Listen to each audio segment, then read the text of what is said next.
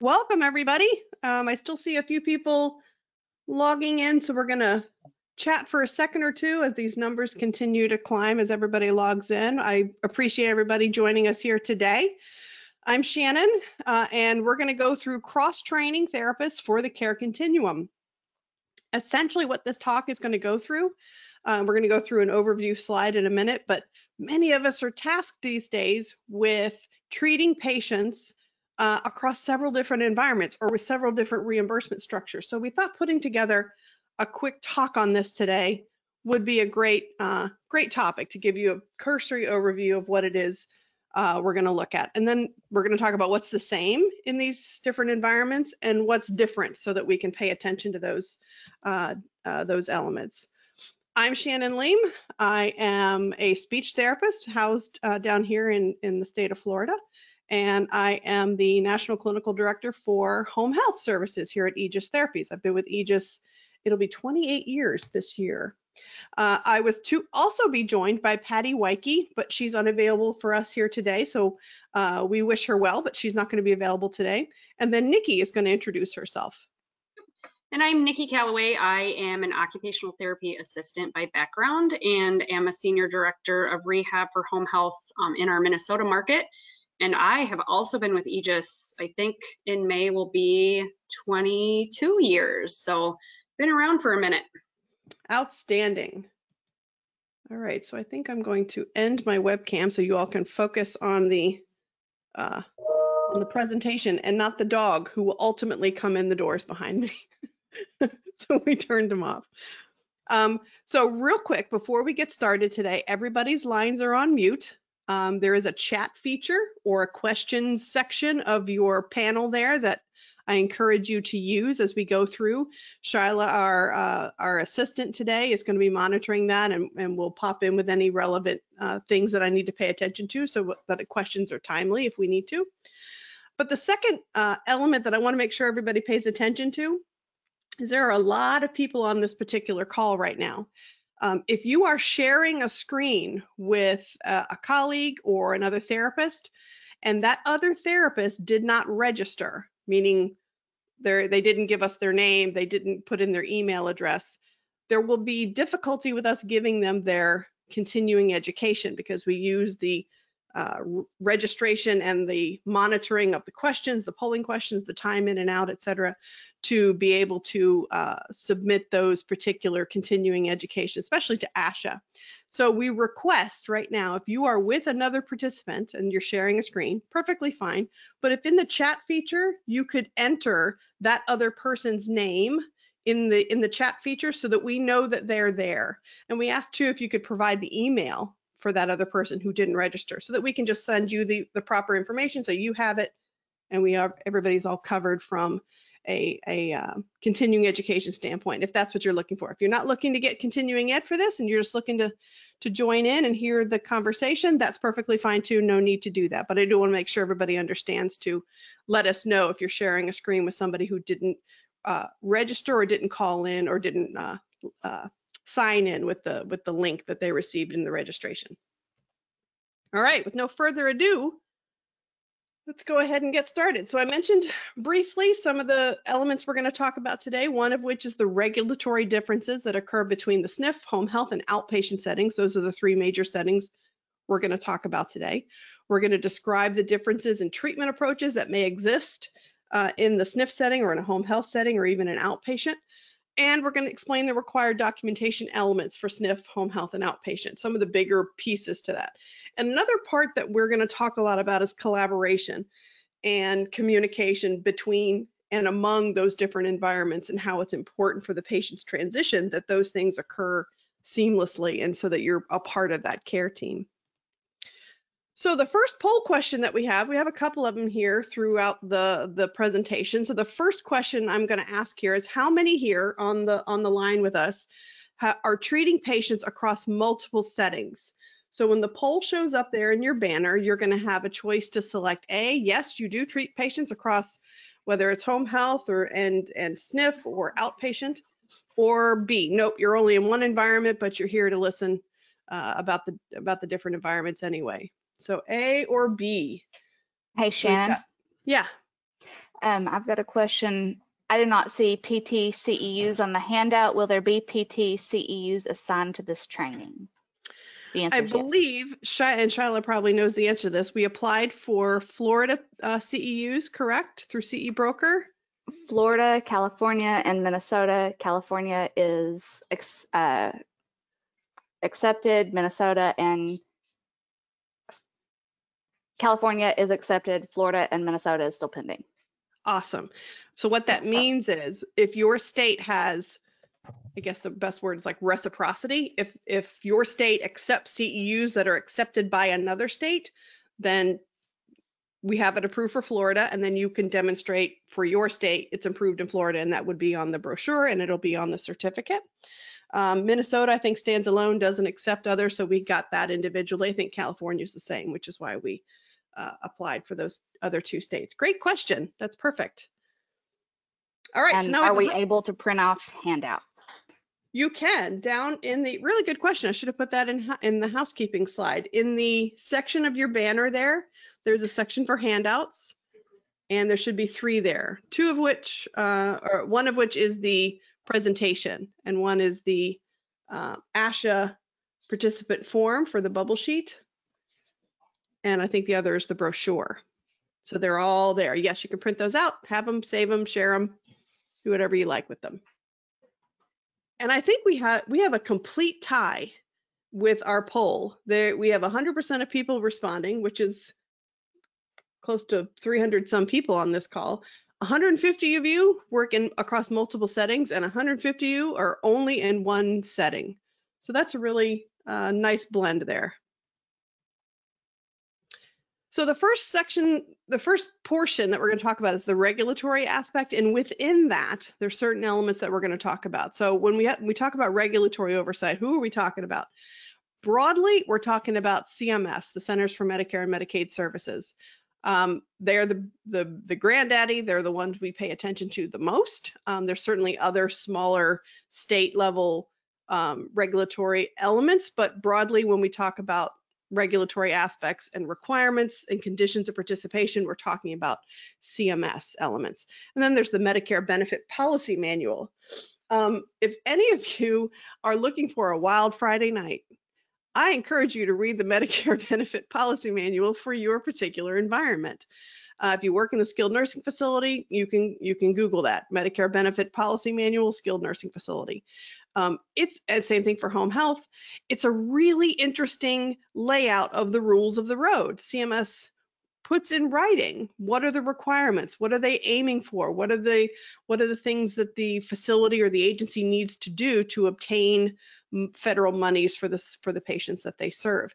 So it really is like giving you the speed limit. We talk a lot about, well, we wish when we talk here denials, et cetera, well, we are concerned with, well, it seems a little vague. Well, in actuality, it's very, very detailed. So pour a glass of wine, sit down with a 300-page manual and read very dry regulatory language. If you like that kind of thing, maybe put on some Netflix in the background. It might help it a little bit. Additionally, in the regulatory oversight elements, we have private insurers that have a say in how things operate for their beneficiaries. There are state practice acts that we talked about, administrative codes, and then surveyors. The survey element also comes into it. So you have the human element of the interpretation of those guidelines that are set out. So all of those things are the rules of the road that your facility or your agency have to abide by so that they can receive the appropriate Medicare reimbursement. So when we talk about site specific, we're going to talk about conditions of participation, reimbursement structure for the different environments we're talking about, qualifying criteria to be a patient receiving services in those environments, the doc elements, and the communication and collaboration parts. So let's dig right into conditions of participation. So again, these are like the rules of the road.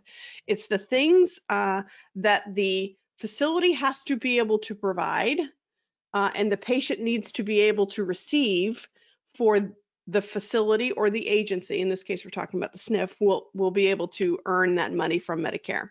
So they have to be able to provide 5 times a week therapy for a patient, and the patient has to require that. and 6 times a week for nursing. That's for skilled Medicare Part A, skilled nursing facility benefit. It's set up in a 30-day certification period, and the patient has to be under a doctor's care. There's other elements that are in there, but those are sort of the 3 big building blocks that are there.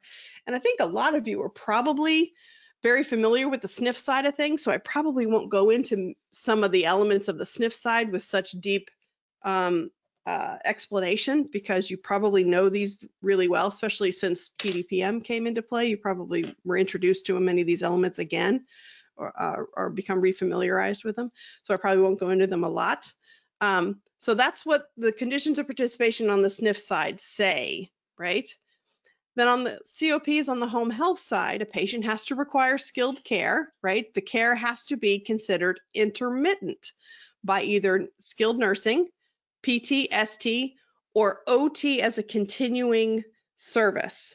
Now, what we mean by intermittent is that the care that patient receives cannot be so aggressive that the home environment is not the right space for that care to be delivered in, right? If they need such high levels of supervision or care provided, that we are constantly in the home, we the provider are in the home with the patient, then that is not the right environment. It's better to then have them in a skilled nursing facility or potentially a hospital environment. So there are requirements as to how many hours per week, and they're very high, that the patient can receive care in the home. So, even if you receive daily PT, 1 hour a day, that's significantly below the number of hours they put as a limit. But the concept is it's supposed to be intermittent. They're supposed to have spaces in their care when they're in the home so that they can have time to absorb the care, perform any independent elements of that care, and move towards their goals. There's a homebound criteria that must exist for the patient. The patient has to have, because of illness or injury, a need to be able to stay in the home. And if they do leave the home, it's infrequent and it's a taxing effort. So there are elements that say, if we're going to bring all of these services to bear in the patient's home, then this is what the patient has to, the characteristics of the patient have to be. It's in a 60-day certification period. So we saw SNF was 30 days at a time, or certified in home care, it's a 60-day period of time. And one element that's different than the SNF side is there's a medication review that's done, certainly a comprehensive one that's done upon admission for a patient in home care, where we go through every medication ordered. We look at every medication that's in the patient's home that the patient expects to be taking. It's reviewed that they have the right doses and the right kinds and sufficient medication to meet their needs until their next refills are provided. And then at each subsequent visit, any clinician providing care to that patient must do a medication review. So that's PT, OT, speech. So it's not just the nursing element of a medication review. It can be as simple as, has any of your medications changed since somebody from the agency was here last? And if the answer is no, then that's a quick medication review. It's checked off on your document and you move forward. But if there's any changes or concerns, then you are the conduit for that information to be passed on to certainly the agency, so that they have a record of any medication changes, because that's part of that condition of participation for the agency. And then to the physician, because many times the physician who's holding the home care episode, overseeing that home care episode, is not the physician that maybe ordered that medication. So that physician that's holding the episode needs to be aware of the meds that are changing for that particular patient so they can be informed. So you being in the home, you may be the conduit for that. PT, OT, ST, it's not out of your scope. You can rely on a nurse or somebody back at the office to assist if the patient has any questions. That doesn't mean you're there to serve as a resource, but you're there as the conduit for the information. So it's a really important element to recognize. And then conditions of participation for outpatient vary. They can vary differently depending on whether you're part of a group practice, whether you're a rehab agency, or if you're facility-based outpatient, right there. If you're in the SNF, you may have some of your patients coming back to the facility to receive care. So that's considered outpatient. And you can have up to a 90-day certification for Medicare Part B services. So that outpatient could be 90 days at a time. So here we're going to have another polling question. So here's your question. Does the absence of a car or a vehicle or the ability to drive automatically make the patient homebound for, or I should say the inability to drive automatically make the patient homebound for a home health episode? If you think yes, hit 1. If you think no, hit 2. So does the presence or the absence of a car or an inability to drive, is that automatically make them homebound? And we have 100% of people responding. 94% of you said no, which is the correct answer. Only 6% of you said yes. The presence or the absence or the inability to drive with a car has no role in the patient's homebound criteria, right? It's whether the patient can leave the home. It doesn't matter if it's in their own vehicle, if they have transportation, if they can drive or not drive. It's the physical characteristics, the physiological response to an activity of leaving the home that's usually the guiding premise behind homebound. So let's go into the reimbursement structures a little bit for the different environments. So I put them side by side in this particular case so we can see these for what they are. So we have the skilled nursing facility on the left, home health in the middle, and outpatient on the right. So let's take a look at what's the reimbursement structure look like. So we have Medicare or Medicare-like on the SNF side is now reimbursed through the patient-driven payment model, PDPM. And I don't probably need to go through a lot of the PDPM elements. I think most of you probably can give me a nice tutorial on the PDPM elements. There are other reimbursement models within the SNF. There's sometimes a per diem payment or a per day for the patient. There's some that are from a private insurance that are patient condition levels, like an Advantage plan as the patient falls into a particular condition level and that receives a particular payment for a period of time. So there's different payment models depending on your agency. You may be more in the patient condition level managed care approaches than you are in the PDPM. It just depends on your particular facility. In home health, for the Medicare and the Medicare-like patients, it's PDGM, patient-driven groupings model.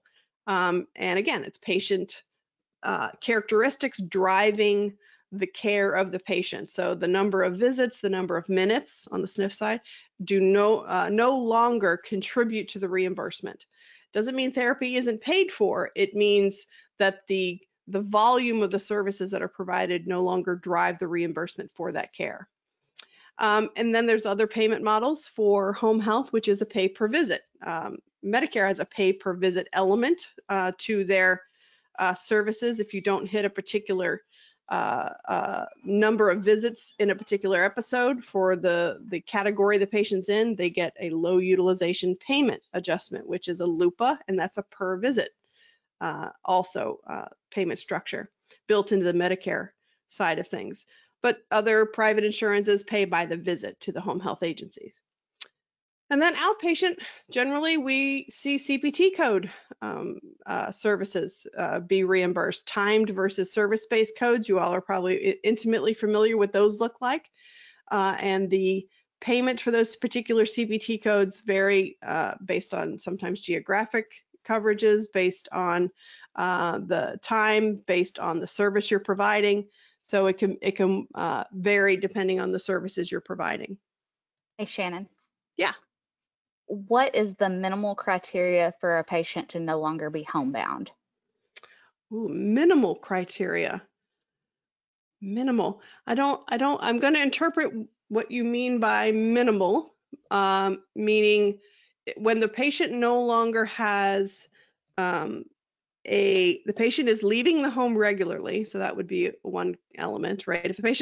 Even if the patient is wiped out, right? So I'm down here in the South. Florida likes to think we're in the South. So, or they say war slap out. They go out to their doctor or they go to something for the day and they come home and they're war slap out.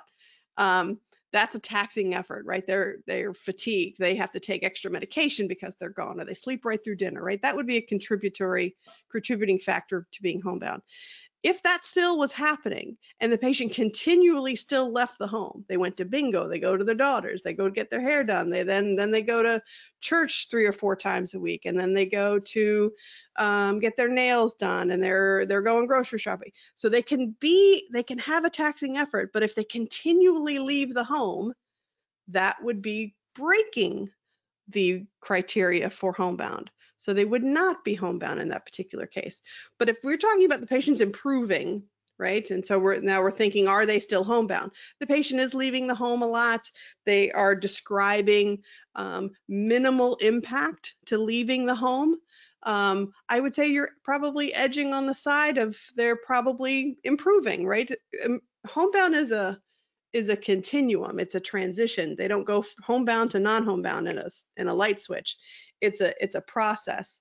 But talking to the patient about when they do leave the home, tell me about it. How did it go? What did you experience? Were there any challenges when you came home? Did you have to take any extra medication, pain medication?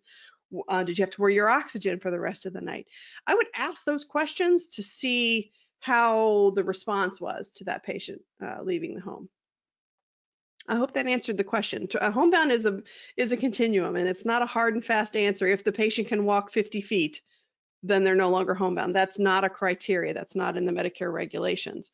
If the walking of 50 feet is easy, no problems, right? Then you kind of wonder, okay, well, let's try to go a little further. Are they not homebound? Can they get up and down in and out of the car just fine? Can they sit in a doctor's office for an hour waiting for a doctor's appointment without any major impacts? Then I would start to question, okay, are they really still homebound? Good question. Thank you. And thanks, Shyla, for picking me up there while that is still fresh on our slide. All right, so we're going to continue to move along. I have a lot of slides, so we do want to make sure we get to all of them. PDPM reimbursement structure, I think you all probably have this. I don't need to go into the case mix, how it's created through the clinical category and the functional scores with the speech component and the OT, PT elements and the non-case mix aspects. I think you all probably have a good understanding of it. The main thrust of it is the driver of patient characteristics. What does the patient require? What is the patient's clinical diagnosis? What are the needs that they have? And in these particular elements, the PT and the OT and the speech portions do drive reimbursement in a different way. But again, it's the patient characteristics, not the volume of services that are driving reimbursement. In the PDGM structure for home health, you've got 4 different areas there: the admission source and timing, clinical group, functional impairment, and the comorbidity element, which is what drives the payment. So the admission source is the institution or community. Where did the patient come from into the home health agency? Are they coming from an institutionalized setting prior to this, skilled nursing facility, hospital, LTAC, etc.? Or was it a community admission? The patient did not have an admission. They were just in their home. The doctor says you need a little care. We're going to provide it to you. The lion's share of patients in a home care episode come from the community, not from an institutional setting. The timing of the episode, early versus late.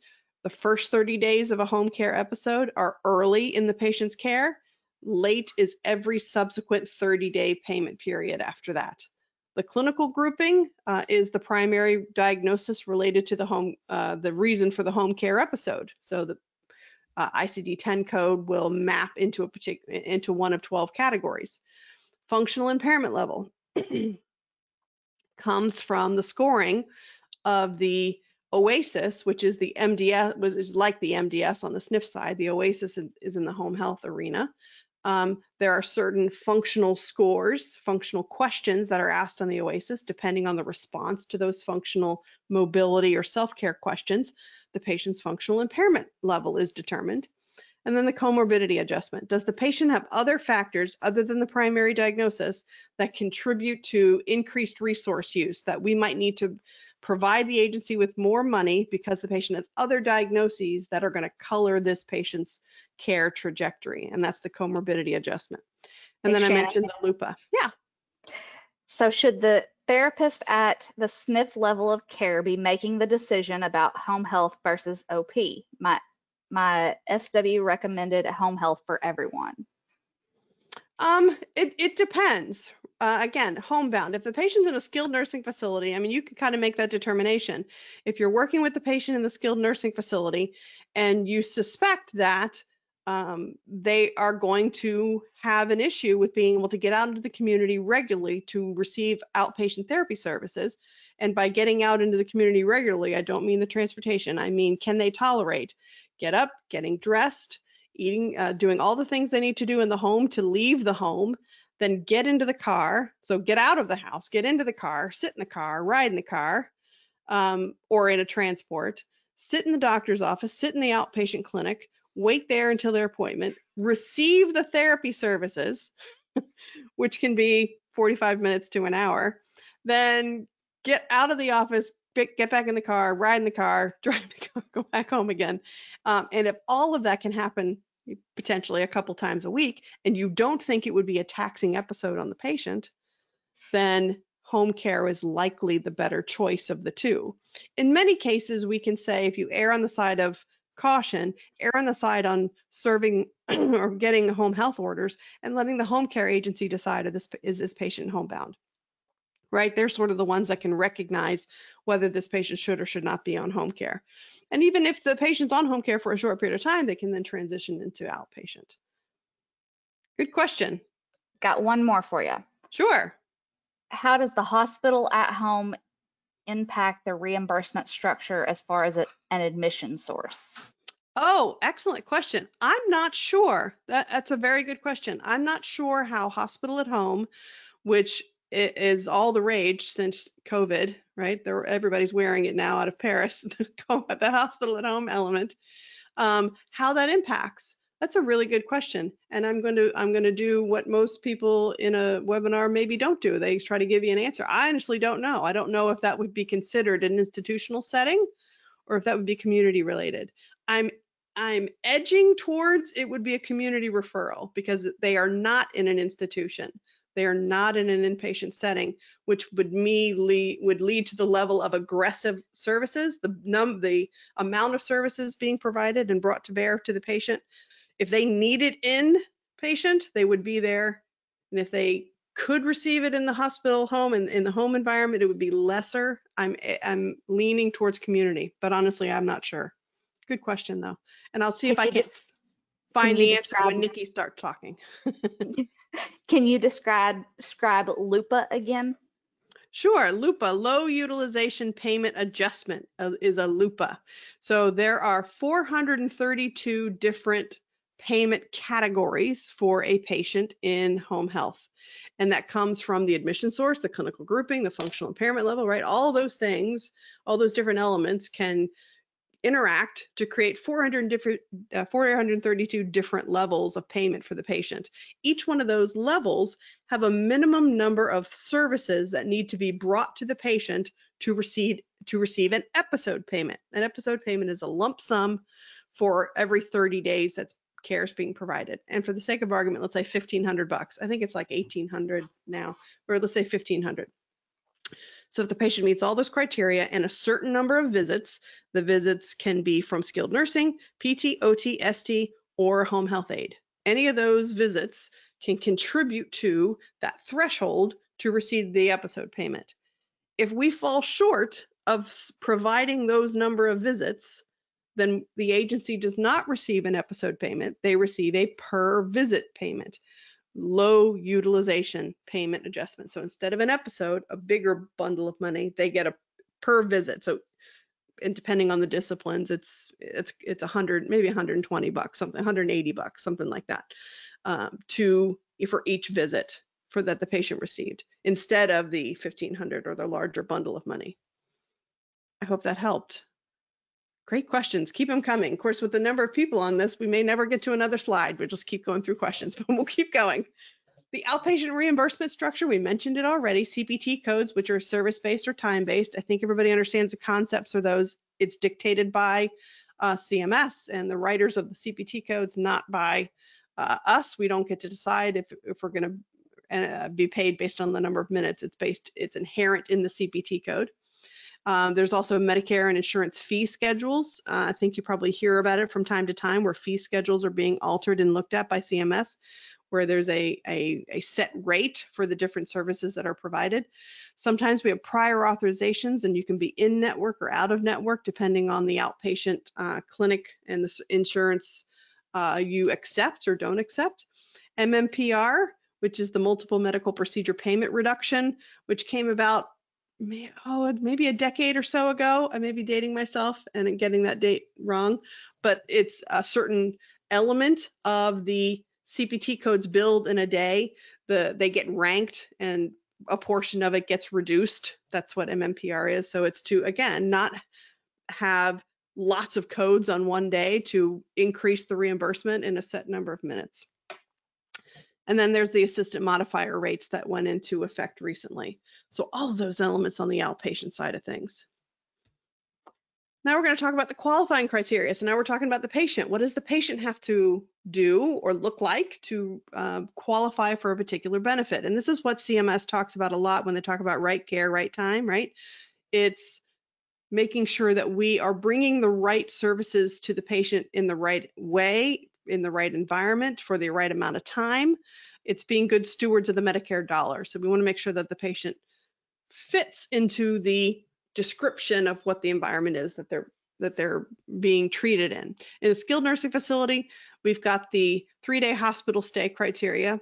And there are certain waivers that are going on right now for the public health emergency. I am not going to talk about those waivers because we don't know if they're going to stay. Some of them are going to leave.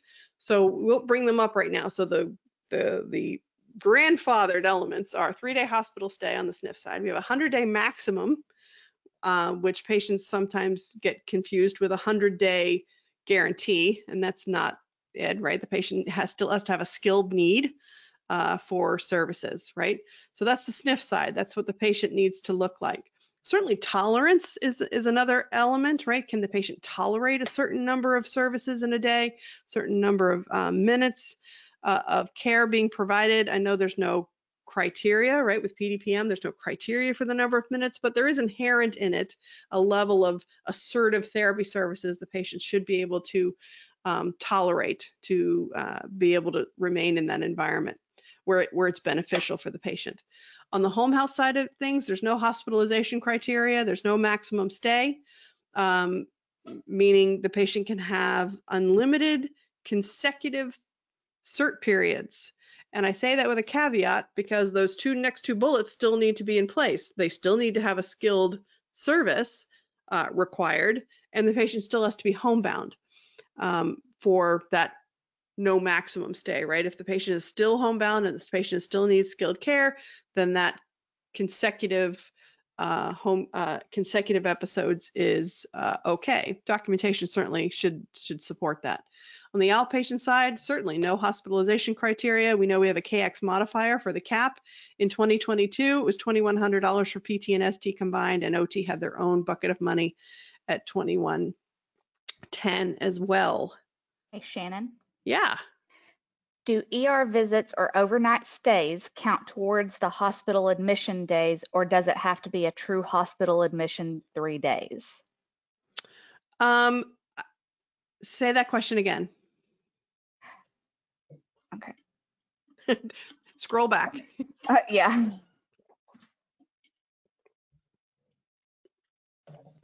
I think the question was something like, if it's about emergency department use versus actual hospitalization, there is a difference. Yes. Okay. Do ER visits or overnight stays count Right. towards the hospital admission days, or does it have to be a true hospital admission 3 days? And I'm removing the waiver criteria from this, not my forte, knowing all the waivers on the SNF side. But there is a difference between an emergency department use and an overnight stay versus an actual admission. There can be a patient in the ED overnight and it's not an admission. And there can be a patient who gets admitted very quickly within the first half an hour. They've been admitted and they're going to be in the hospital, et cetera. So there is a difference, and Medicare does make a distinction with that. So I know on the home health side of things as well, there in the OASIS, there's certain questions regarding resumption of care, questions on the OASIS that ask about qualifying hospitalizations. So there is a distinction between emergency department use and an actual admission. Staying overnight in the hospital is not a surefire way to say, yes, it's an admission. The only way to know that is through the hospital records, is to know, was this classified as an admission? I think we've all heard of patients that have been in the hospital for 3 days and it's just an observation period. They will say not admitted. It's not an admission. Great question Okay. though. Has that changed with patients being in for observation versus admission? Orthos are now considered observation versus admission. It does, Can you speak on that? I can only speak on it in literally what I just spelled out. My forte is not the SNF side and the criteria, especially with that element of it. Then also there's the rehospitalization rates, et cetera. But I do know there is that distinction between an emergency department, observation stays, overnights, et cetera. It has to be classified an admission for certain dominoes to fall in the Medicare world. So I would say, yes, there is a distinction. Great question. And we are knee deep into our presentation here. So I'm going to keep moving. All right. So we talked about. Okay, I'm just, someone has lost problem. sound. There's a couple of things in here that someone has lost sound. I'm not sure. Oh, I don't know what to say. I mean, if you can't hear me, so I can't tell you to Yeah. log out and log back in again. Maybe put in there to have them sign out and sign back in again. Click on the link, close it, and click on the link and come back. That might be Okay, the best way will to do. solve it. Sure. One thing we did slide in here is survey elements. In the skilled nursing facility, I think we've all experienced a survey when you're in the skilled nursing facility side. They're in the building. They may or may not witness things that you're doing with a patient. They may come and watch a session. They'll be reading information about the patient. Your documentation certainly is going to be in the record, so you're involved in a survey from that standpoint. But on the home health side of things, you are much more involved in a survey. You may actually be chosen by the surveyor to go on a ride along. And when I say a ride along, the surveyor is not with you in the car, but they will meet you at the home of the patient, and they will be there through the entirety, generally the entirety of that visit, and watch all of the elements, not necessarily looking at you as a therapist and how your therapy goes, but how you do in the conditions of participation that the agency needs to support, right? Are you adhering to HIPAA? Are you performing appropriate infection control, a clean bag technique? Did you go through the drug regimen review appropriately with that patient? Is the patient familiar with their rights? Is the home folder appropriately set up for the patient for any particular information that they might need? So there's certain elements that a therapist may experience in a home health survey that you may not experience if you're in an outpatient or in a skilled nursing facility environment. So that's one element to pay attention to. All right, so now we're at our third polling question. So poll question number 3, what should be the driving characteristics to determining the Medicare benefit that the patient will be seen under? Is it the patient's choice, A? Is it B, therapist preference, C, patient characteristics, or D, financial determinants? And we got people changing their answer, which is perfectly fine. Okay, I think everybody's settled in. We have some folks saying patient choice. No, the patient cannot decide what Medicare benefit they want to use. They can't say, I want to be admitted to the skilled nursing facility and receive this care if they don't qualify, right? Or they're not considered homebound and they say, I want to have Medicare pay for my home health. They can't, right? They can choose to have it pay privately. So maybe that's the caveat for you folks that chose that. Maybe that's the caveat. You can pay privately for a lot of things, but to have Medicare pay for it, the patient must meet the criteria. So it's C, patient characteristics. All right, Shannon. and now I think we're going to pick up. Oh, sure, go ahead. Will this be available to watch again? I would love to share with my staff. I think We are sending out a link to the recording. Is that true? Yes, we do send out a link to the recording. We can, if you will put the email in. I don't think that the link or that the video goes to people that watched it, but it is available on our website if they're internal. Oh, okay. No CEUs are available from a recording of it, but at the end of it, when our emails pop up on it, go ahead and email me, and we'll see what we can do for you. How's that? All right. So here's Nikki. Take it away, Nikki. All right, step one, unmuting. Okay. So next we're just going to look at the treatment approach considerations through the continuum. You can flip to the next slide. There you go. So looking at the next step environment, where are your patients now and where are they going? Kind of goes back to what Shannon was talking about when you're kind of determining maybe they're good enough to go straight from the SNF to outpatient. Maybe they need that home health stop in the middle. From home health, looking at outpatient from there. So just knowing where they're at and where they're going next. And when is the next or the right time to transition to the next step? What type of support do they have? If they are going home, do they have family that lives anywhere near them? Do they live with family, all family out of state? Do they have paid caregivers that live with them? Are people just popping in here and there? They have a neighbor that pops in. What type of equipment do they have in each different scenario? If they're going home, do they have walkers? Do they have shower benches? Do they have a wheelchair? What are their equipment needs? And then also the ability to practice actual tasks in the skilled nursing facility versus simulating what they might have to do. A big one with that is bathing, and we'll get into that here in just a minute. So the first section I believe we have, if you want to go to the next slide, is ambulation. So when you are in the SNF and probably outpatient also, when you're looking at your treatment approach to ambulation, you are looking from a structured environment. Most of the time, you have uniform doorways, level floors, you have all the adaptive devices that you can think, or assistive devices that you can think of. You've got walkers, you've got canes, you've got four-wheeled walkers, you've got hemi walkers, all of those different things. You have a lot of trained staff on site that can help with ambulation, walking programs, monitoring people if they're walking in their rooms, in the hallways, telling them not to get up without calling for help, hanging signs, having call buttons, things like that. The use of parallel bars in working with ambulation. When you are in a home environment, it's typically completely different than what you had in the SNF or the outpatient. So you have a varied environment. The doorways can be all different sizes. You never know if a walker or wheelchair or anything are going to fit through. Half the time the floors aren't level. We've all been in that house where, sometimes you can see through the floor down to the next level. What are the floor transitions? Are they going from linoleum to hardwood to carpet? What's the carpet look like? Is it shag carpet? Is it Berber carpet? What's the thickness of the carpet? Do they have an assistive device? And if they do have an assistive device, is it broken? Is it in working condition? Is it hidden in the back of their closet? Does it fit into the bathroom? Does it fit through the doorways? Is their house cluttered?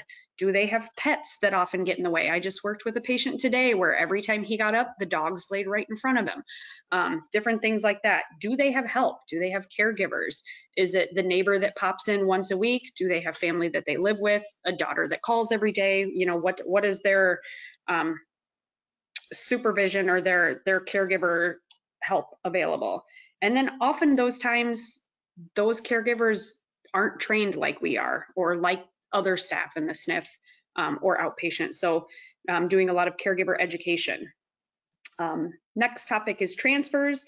Kind of goes the same way. When you're in a SNF, you have a Hoyer, you have an easy stand, you have a standing frame, you have sliding boards. Again, trained staff, you have grab bars, standard surfaces. They have a hospital bed. If they can't get up, we're raising it up and they're getting up and down. Outpatient, maybe not quite all of those same devices, but standing frame, grab bars, parallel bars. Home health, often very, very different. They're often alone when they're transferring. They don't have any assistive devices, many different surfaces that they're getting up from. Do they have a recliner? Are they sitting in a hard kitchen chair? Are they sitting on a couch? Are they in bed? How low is their toilet? different things like that that you just have to consider when you are, writing your goals and what your treatment approach is going to be. Next one is bathing.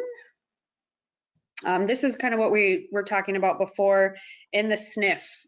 Every sniff is different. I can't begin to tell you what each individual one is for. Ones that I've worked at in the past, they have a tub where you sit in a chair and then they lift you and put you into the tub, and the aides do everything for you. Some of them put you in a rolling shower chair and roll you into a shower room, and then again, the aides are doing the whole entire shower. Other places have individual showers in the patient room, so it's a little closer to home. Again, most of the time you're just walking straight into the shower or rolling a shower chair in there, completing the shower, again, getting a lot of assistance.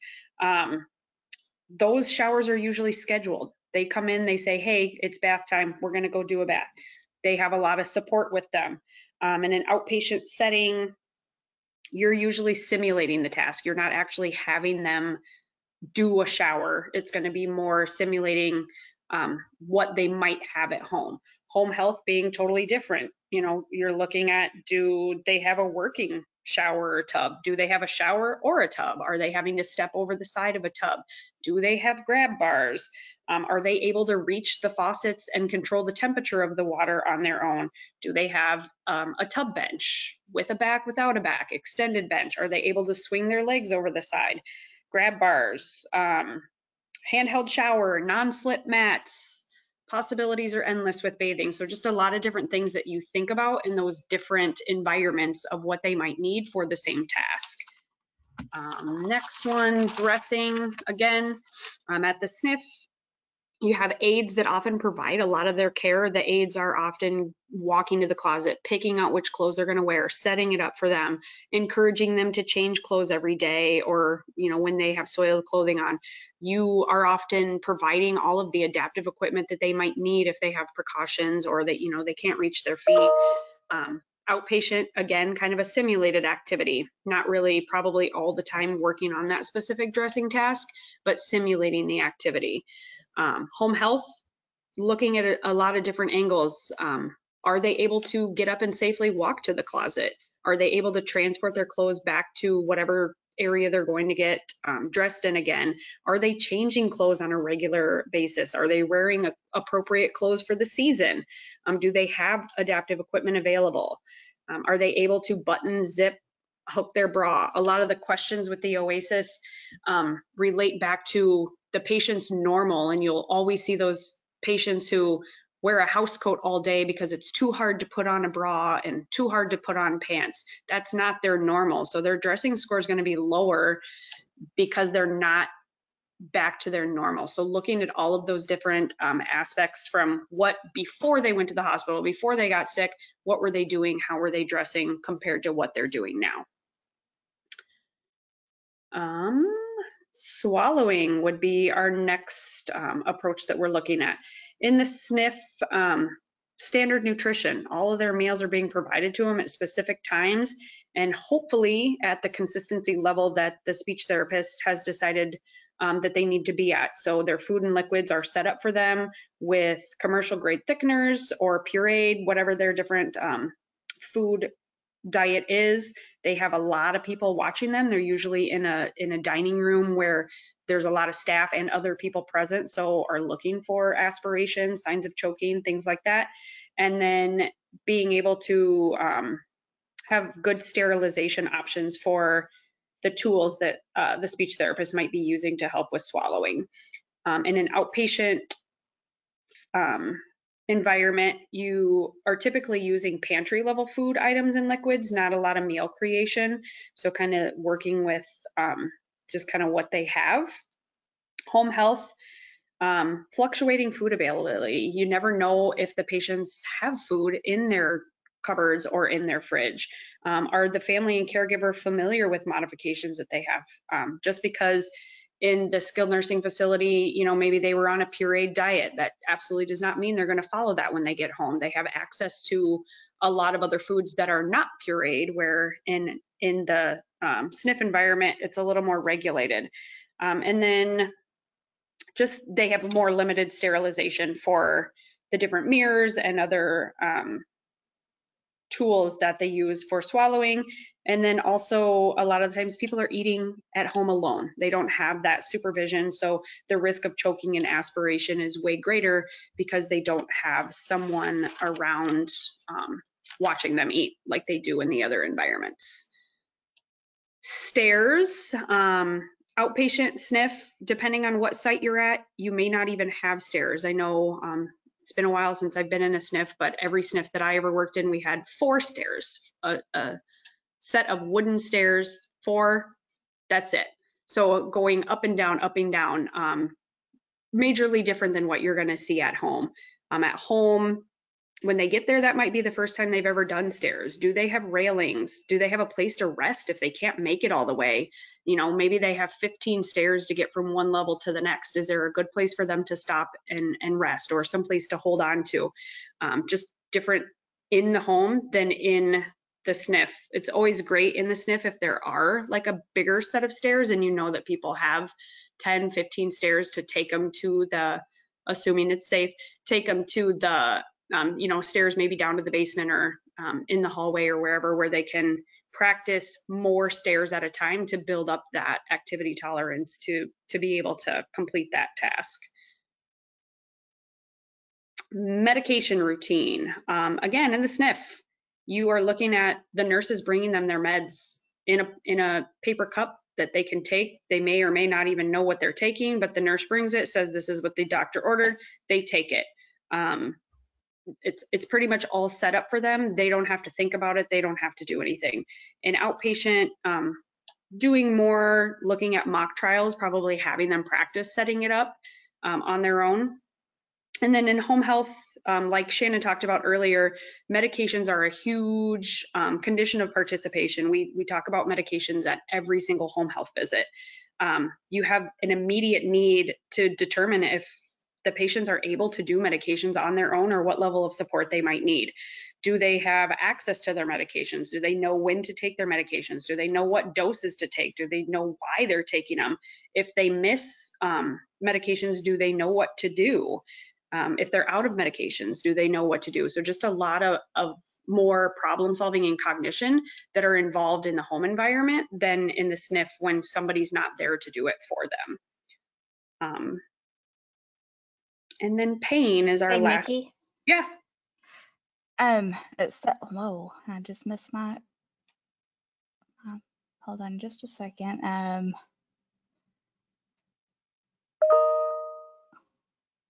Okay, I lost my question. It has gone away, so let me try and find it. Okay, no problem. And then pain.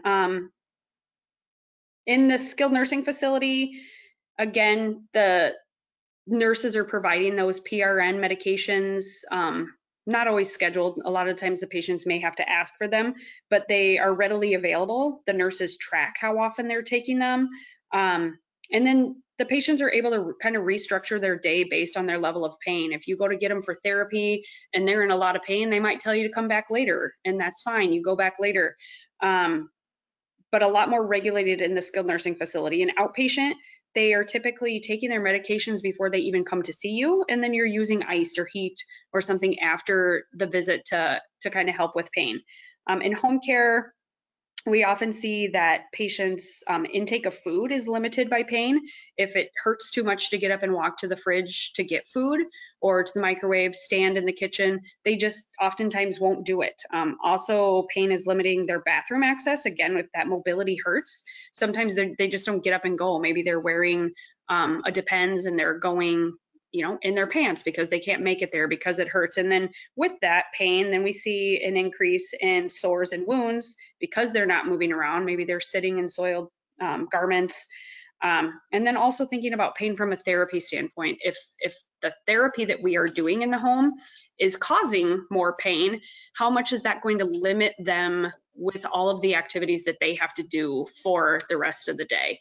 In the SNF environment, if they, you know, overdo it a little bit in therapy, they're probably going to lay in bed longer or sit in their wheelchair for longer and not really do a lot of activity. But when they're home and they're in pain, they still have to take care of themselves, especially if they live alone. So we need to keep that in mind when we're doing activities in the home, that yes, therapy is important, and yes, it's important to push your patients, but not to the level where they can't take care of themselves for the rest of the day or the next day or the next day until somebody else is there to help them. And then again, teaching them how to manage their pain. So using medications, ice, do they have the cognitive ability to handle that on their own, or do they need assistance?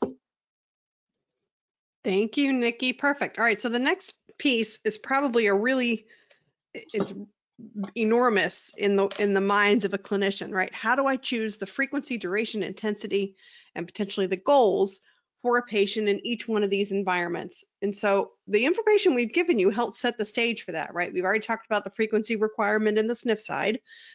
There's a 5 times a week skilling element. In home health, it's meant to be intermittent, meaning services usually are not provided daily. So duration is how long something's provided. So we talked about certification periods already. But one element I want to bring back to the forefront of everyone's mind is it starts with the goals, right? You know, with goals, and the goals are aimed at the next environment. If they're in the SNF, it's when they're what's the step to get them to the home health, into home health, or maybe into outpatient. If they're in home health, what's the next step to get them to outpatient? So you may not be choosing goals to solve all of their woes in one environment, right? You're not necessarily getting them independent when they're in the skilled nursing facility. You're looking to get them to the point in which they can get back to their home. And what is that level? We talked about caregivers, et cetera. The next piece of that, when we look at the goals, is breaking down that goal into the steps, right? We all know the interventions. What are the steps to achieve that goal? And now we need to bring forefront in our mind, does each one of those steps need to have a face-to-face interaction with a clinician?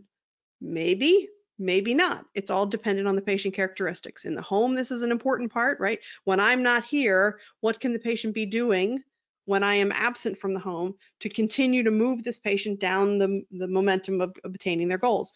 In the skilled nursing facility, when they're not in the gym with me, or they're not working in therapy with me, what are the things they need to be doing outside of therapy with me to continue the momentum, right? Therapy outside of therapy, whether that's activities, whether that's restorative, whether that's talking to the unit aides, whether that's talking to the family if they're in the home. In the outpatient clinic, they all, you know, the home exercise programs, do this between now and your next visit, right? We need to, every degree the patient moves in range of motion doesn't have to be made by the clinician. It can be made by the patient.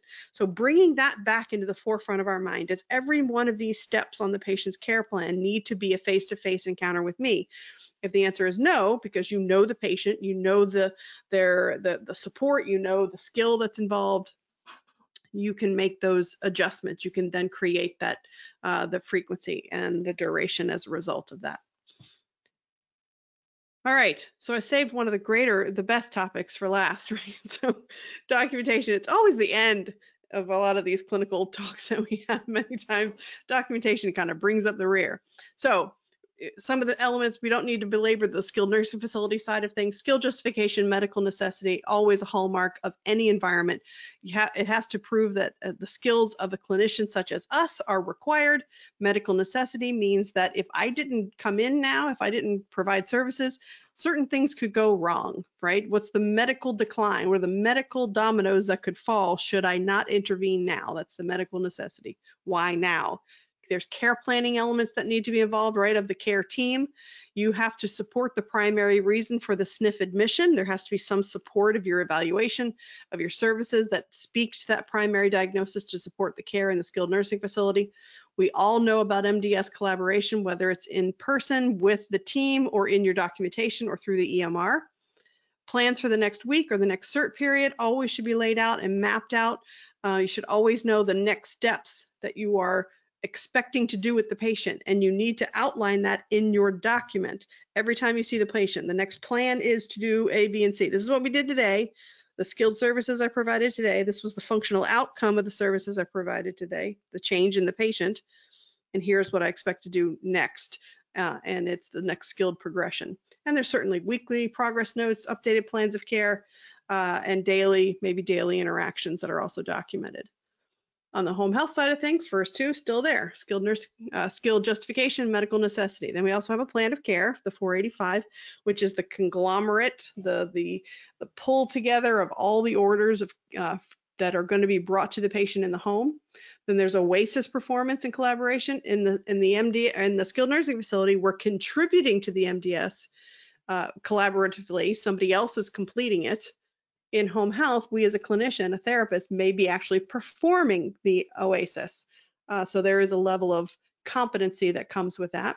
Certainly we have to document to the homebound criteria. That needs to be documented by every clinician every time, describing the patient characteristics that require all of these services to be brought into the patient's home.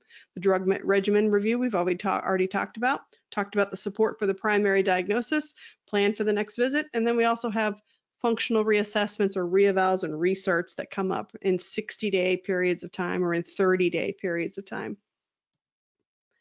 Outpatient documentation requirements, again, first two, skilled justification and medical necessity, support for the medical diagnosis, whatever the medical diagnosis we're choosing on the eval. In outpatient, it's definitely standalone. So you don't have a lot of other elements that come into play that skilled nursing might play a role in on the home health side or in the skilled nursing facility side. You might have a heavier impact of that on the therapy side for the medical diagnosis.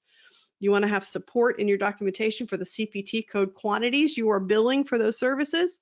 And we know that the plan of care, UPOC, and progress notes also come into play in the outpatient environment. Shannon. Yeah.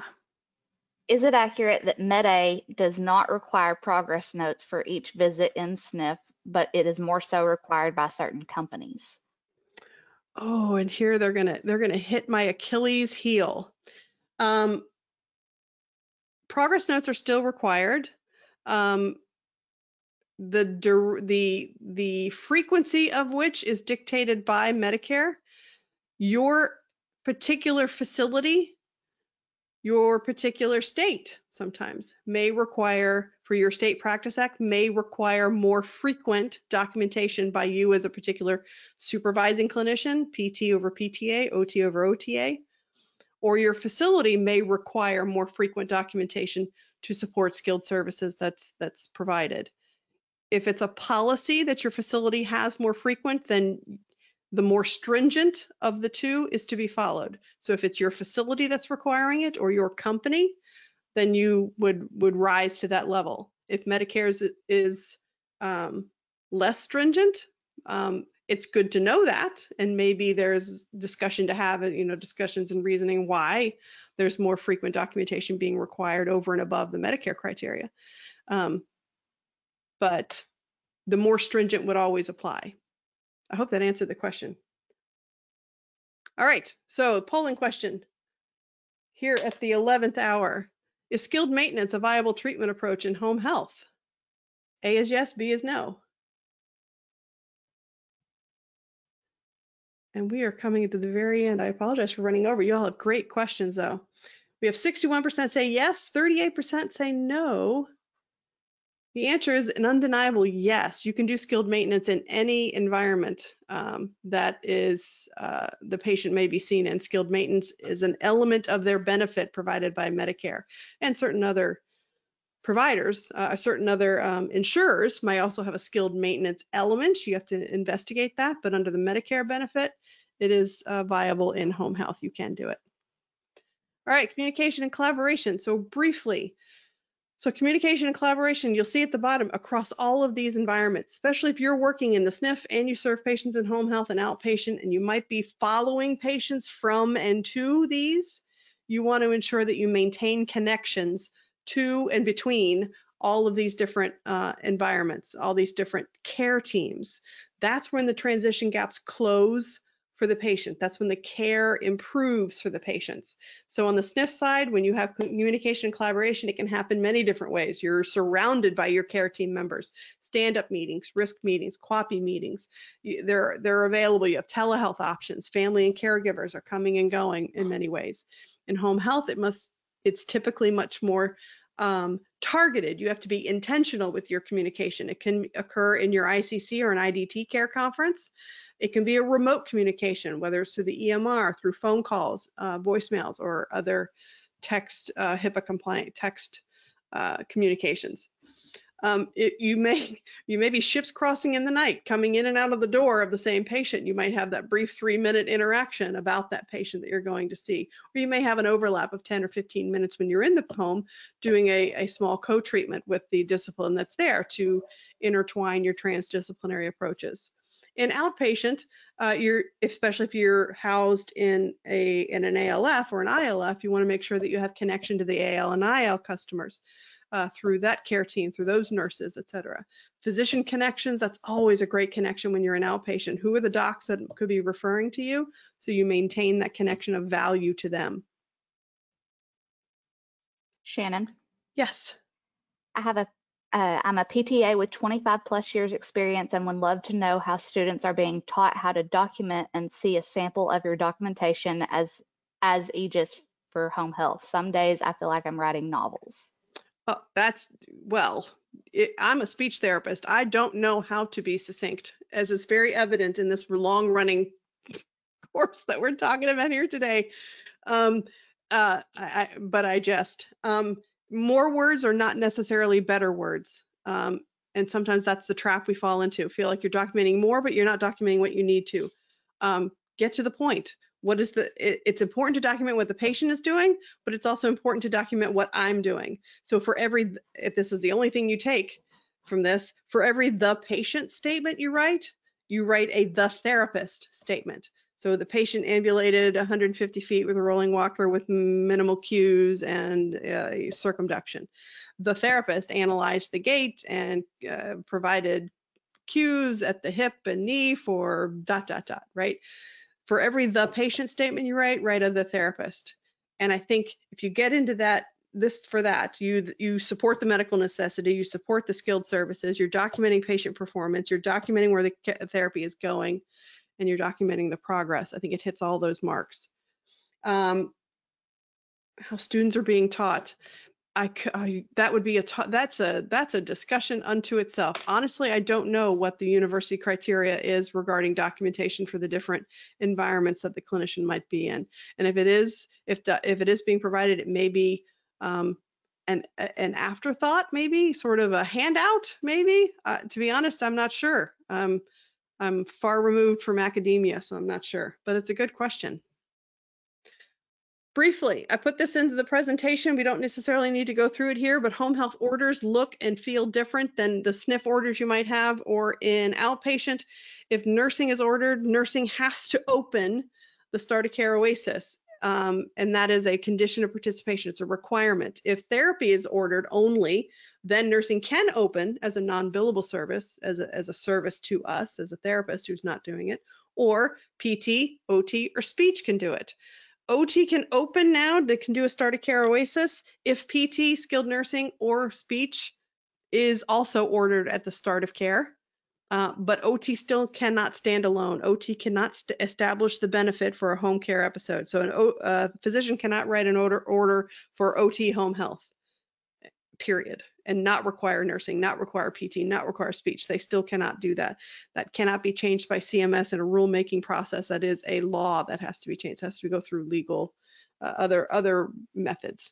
In home health, there's eval orders only. We do not have eval and treat. So before you provide your first visit, you must receive back orders from the physician, verbal or otherwise, to perform your first visit.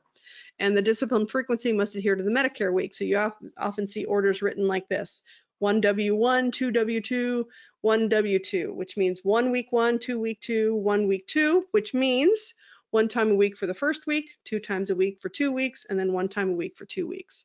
And that will tell you where in that Medicare week, typically Sunday to Saturday. Each agency chooses their own Medicare week.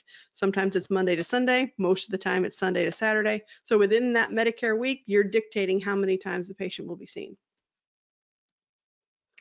All right, we've reached the end to where you also are going to see the session resources. This is the different things we used to create our talk today. And I always encourage folks who work in different environments, here are those state operations manuals that I talked about here. So the skilled nursing facility state operations manual and the home health one. It's always good to know the rules of the road in the environment in which you provide services. It's nice when you know the foundational guidelines and guidance that's provided by the federal side of things. So you can compare that when your customer or your employer says to you something that sounds regulatory. You then have foundational knowledge that you can compare that to. Okay, is this now a facility policy that's telling me this, or is this an actual regulation that Medicare says? Or you may have a customer or your employer may say Medicare says you can't do this, that, and the other.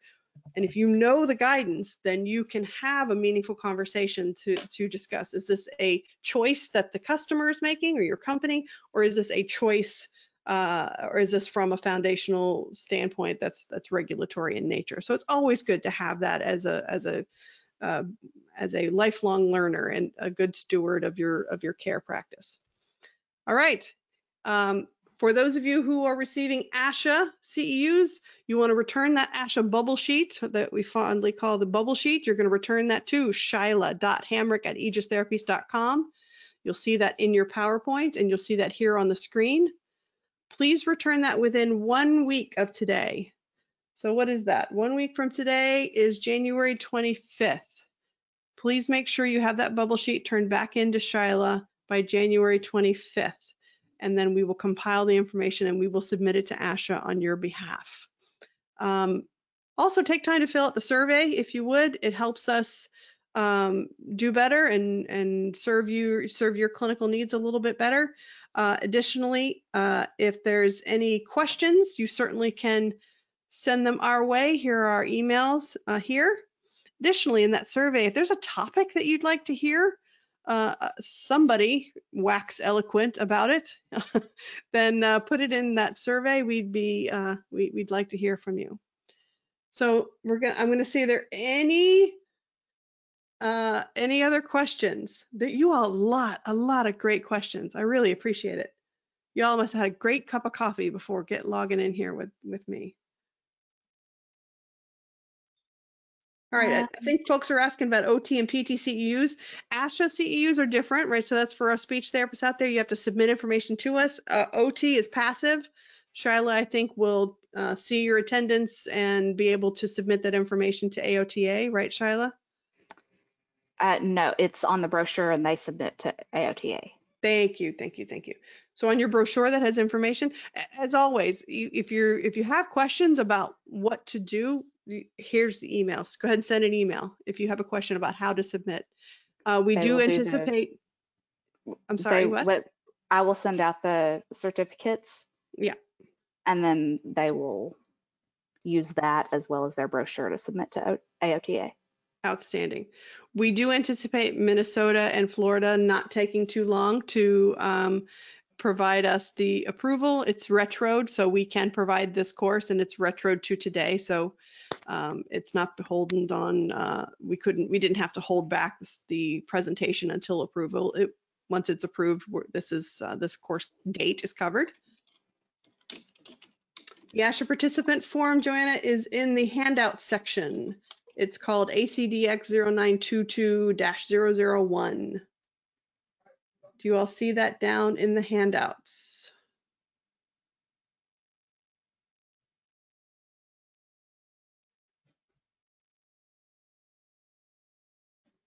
Karen's asking for an official AEGIS abbreviation list for documentation. There is no AEGIS abbreviation list. There is a Medicare approved Medicare abbreviation list. However, I will say, as an aside, there is a way to make your own abbreviation in any document. All you have to do is spell it out one time in the document and then put in parentheses the abbreviation you would like to use. And then anytime in that same document, you can use your abbreviation that you just made up anytime all day long. That's how you can make an abbreviation quickly. And now that we've got EMRs and tablets that have predictive texting, you can enter all of your great acronyms like that in your tablets, and then it'll print it out once for you, and then you put it in parentheses and showing this is now going to be abbreviated with these letters, and then you can use that abbreviation forever and ever in that document, in that one document. You can't do that for that patient for the rest of their record. It lives in one document. So, but that's my one life hack, documentation life hack for you. In the handout section, there's 3 documents in there. Care Continuum handout, which is a PDF of this presentation. There's the brochure that's in there, and the ASHA bubble sheet should be in the handouts in your banner, your webinar banner, your GoToMeeting banner that's there, where you see your mute buttons, etc. Where the polling questions were. Below that is a section called handouts. You may need to toggle the switch to drop it open, and you should see 3 documents there. Fanny asked, why do you think OT can't stand alone? I think that had to do with when they created the the comma that everybody's been talking about for 20 something years, where it says PT, OT, comma, SLP, right? That element, when they wrote legislation, that comma actually means something. Grammar means things in legislative language, legal language. And because they did that, they did not have OT be able to stand on its own. AOTA is a fierce advocate for this, and we've made great strides. I'm a speech therapist. They've made great strides in lobbying to get the language changed, et cetera. So I do think in our lifetimes we will see it, but it's not here yet. All right, it has now gotten very dark where I am. So I appreciate everybody hanging in there. And if you have any further questions, please don't hesitate. Take my emails right there. I will get back to you as soon as I can. Thank you everybody for joining, and have a great rest of your day.